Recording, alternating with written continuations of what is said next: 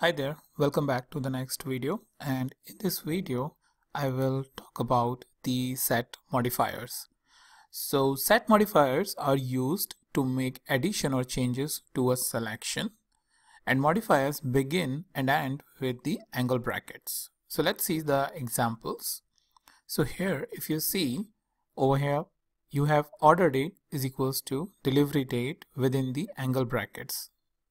Right, so this is the ending bracket, this is the starting bracket, and within that we are modifying the calculation to basically ask how many orders are there which have been delivered on the same date on which it has been ordered.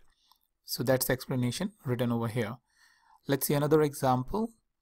So here we are saying that give us the sale only for the region US and disregard all the selection, by as we have passed on the identifier 1.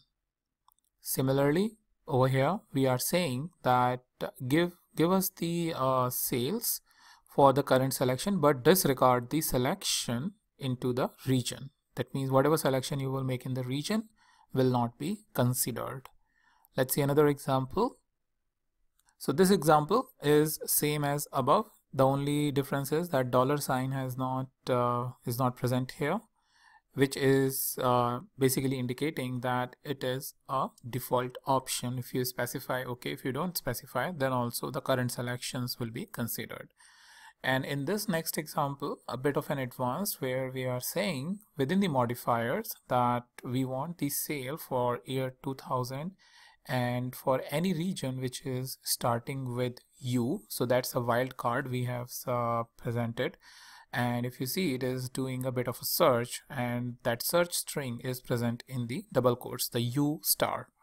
So this will give you all the values for year 2000 and the region which is starting with U, as well as whatever current selection that you will make.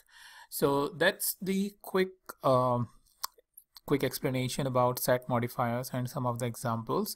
And modifiers are the one which are heavily used within the set analysis, within the Qlik Sense applications for the production of the analysis.